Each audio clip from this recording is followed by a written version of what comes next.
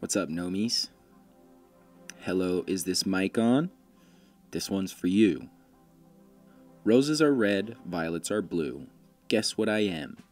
It will be easy for you. I look like a thing you put on your head. I embrace the wind so my headwear will spread. I'll change day to day until I am spent. Mighty am I, creating a rent. What am I? Welcome to the Gnome Grown Podcast. I'm Tanner Prittis, and check out our new studio. We're here, we're doing it. Speaking of riddles, let's announce we did have somebody answer one of our riddles. It was... Hold. Okay, from YouTube user Equanimous again.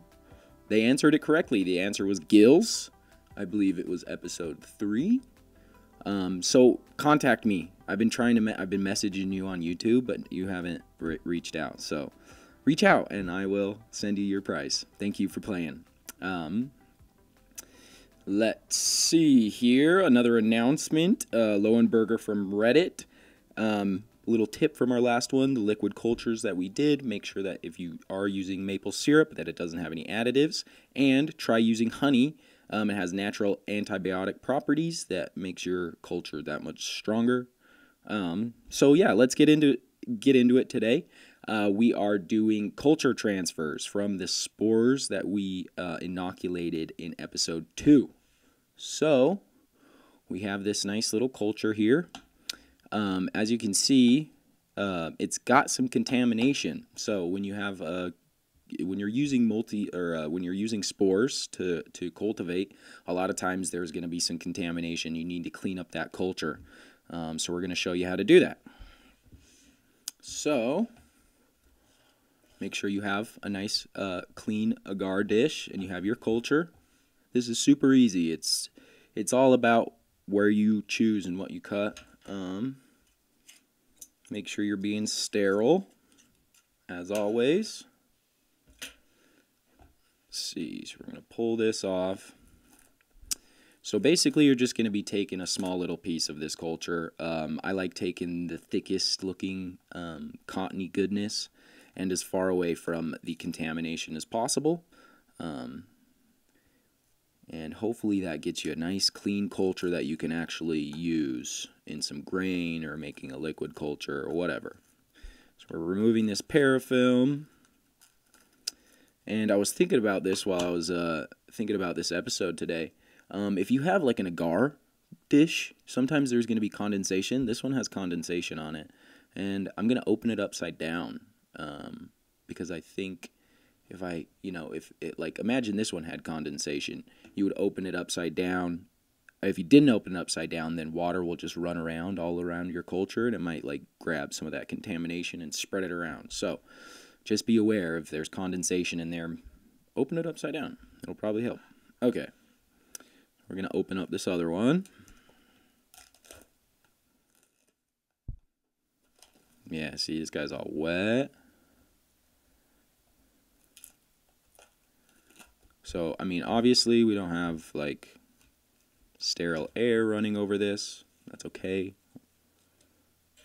One of these days we'll have a nice little tabletop hood vent. Alright, so we're going to sterilize our tool.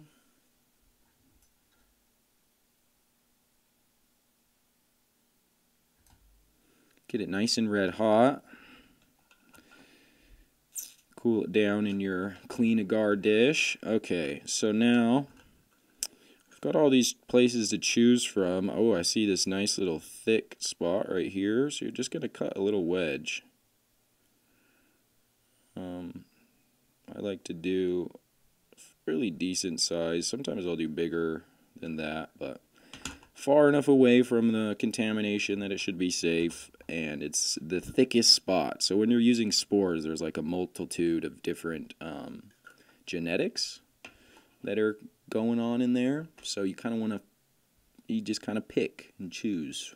You can't really tell until it grows out what the actual genetics will be.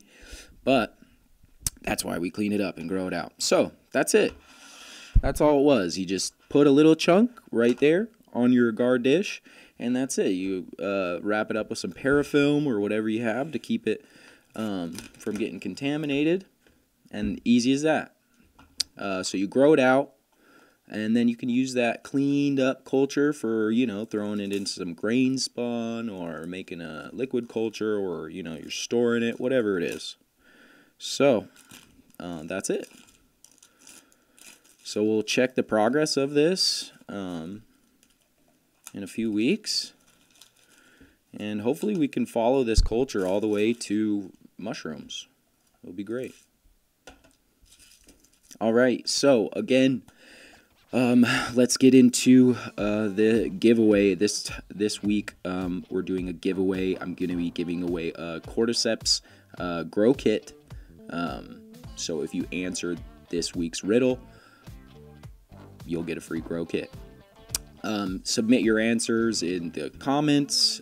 You can send an email to us through our website if you go to gnomegrown.biz and the contact tag at the bottom. You can send an email directly to us. So submit your answer wherever you find us. Submit your answer there in the comments, Instagram, wherever. So good luck, and I hope it was cheesy enough for you. That's it for today. Thank you guys so much for joining us. Be sure to follow us on Reddit at Gnome Grown Mushrooms, as well as Instagram at the same name, and subscribe to our channel, Tanner Prittis. Check it out. Thank you guys so much. Peace.